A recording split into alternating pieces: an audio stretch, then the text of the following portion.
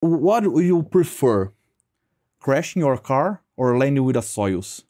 I don't want to crash a car ever. Because I heard that the impact is rough, right? It's not easy. It's not that hard, but it's not. No, it is that hard. It's the hardest thing I've ever been hit in my life. I played football, American football in college, and I got hit really hard. Yeah. Not as hard as I did in landing the shuttle. Really? I mean, the Soyuz.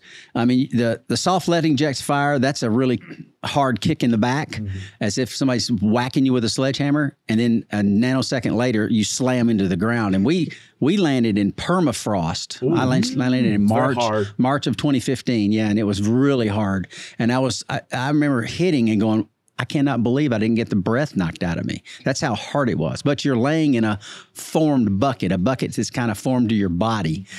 So it takes the impact. It's a wonderful design, especially considering how hard we hit.